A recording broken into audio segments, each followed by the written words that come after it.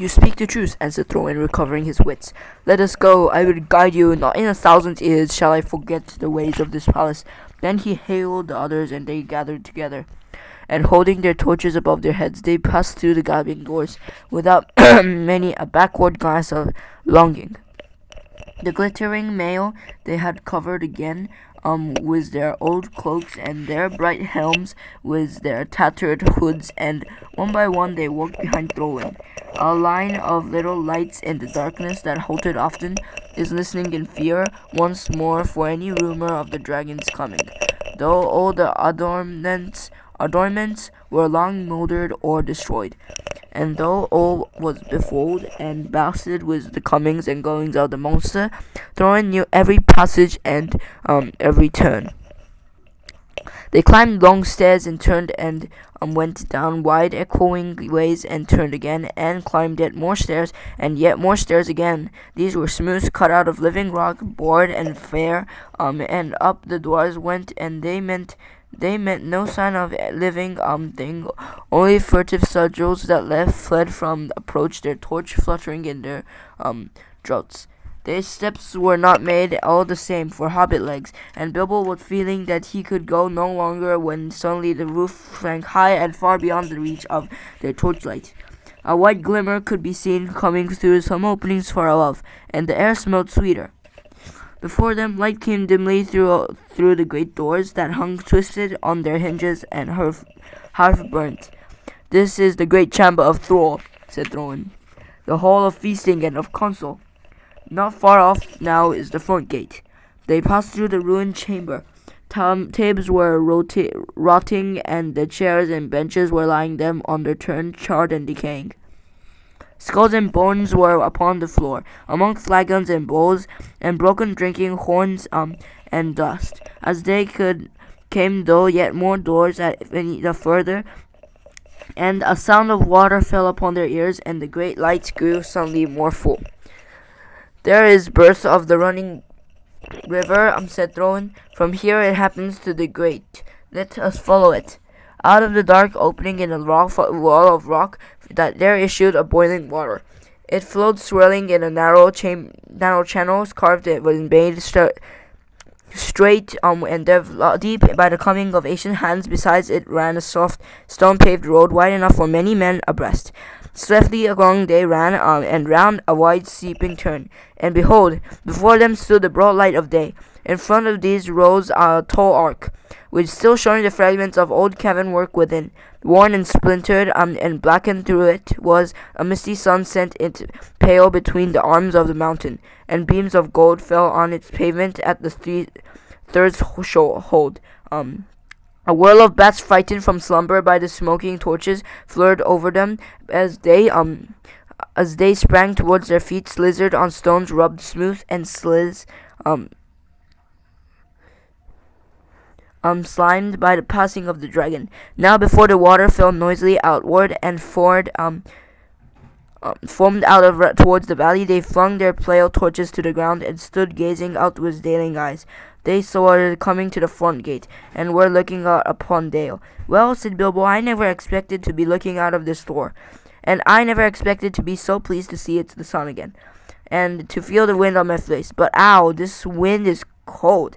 It was a bitter easterly breeze blew with a threat of oncoming winter. It swirled over and round the arms of the mountain into the valley, and sighed among the rocks. After their long time in the stewing death of the dragon-haunted caverns, they shivered in the sun. Suddenly Bilbo realized that he was not only tired, but also hungry, very hungry indeed.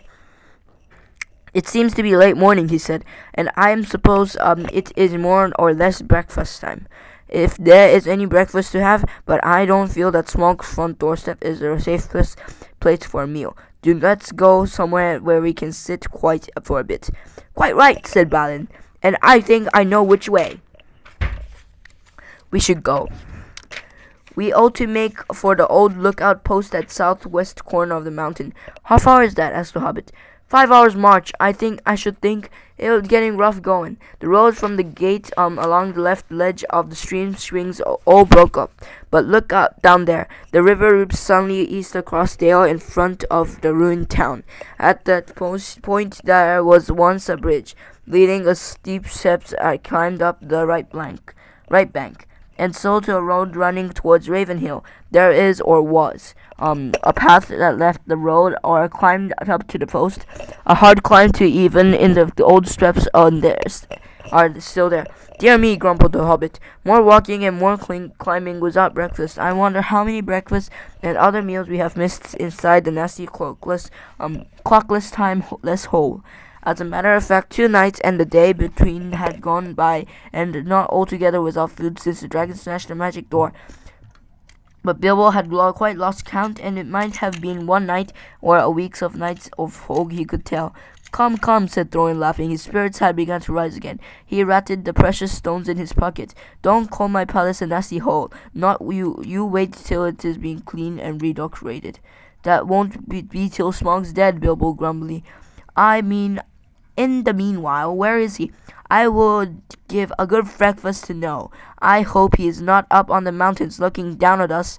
The idea disturbed the dwarves mightily, and they quickly decided that Bilbo and Balin were right. We must move away from here, said Dori. I feel as if his eyes were on my back of my head. It is a cold, lonesome place, said Bomber. There may be drink, but I see no sign of food. A dragon would always be hungry in such parts. Come on, cried the others. Let us follow Balin's path. Under the rocky wall to the right there was no path, so they tugged along the stones on the left side of the river. And the emptiness and the desolation soon sobered even Thorin again. The bridge that Balin had spoken of found long fallen, and the most of its stones were now only boulders in the shallow and most of its stones had spoken of they found long unfallen, and most of its stones were now only boulders in the shallow, noisily streams. But they forded the water without much difficulty, and found the ancient steps and climbed the high bank. After going a short way till they struck the old road, and before long came to a deep dell sheltered among the rocks. There they rested for a while and had such a breakfast as they could.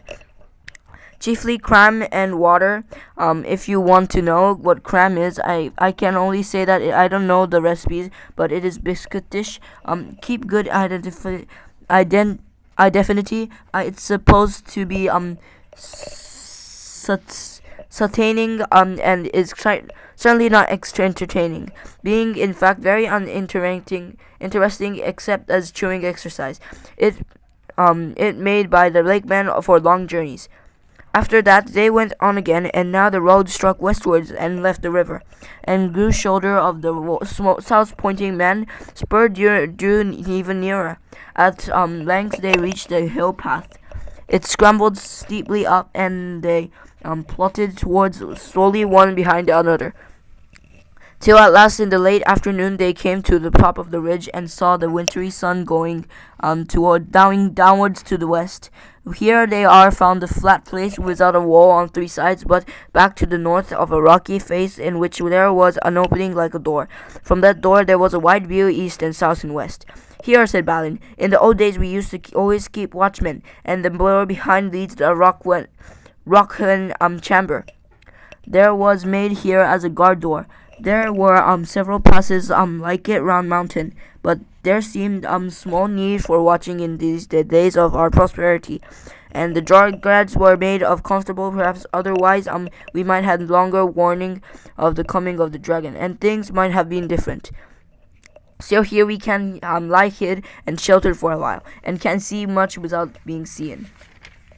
Not much use if we can have been seen coming up here, said Thorin, who was always looking up towards the mountain's peak and was expecting to see Smaug perched there like a bird on the steeple. We must take our chance of that, said Thorin. We can go no farther today."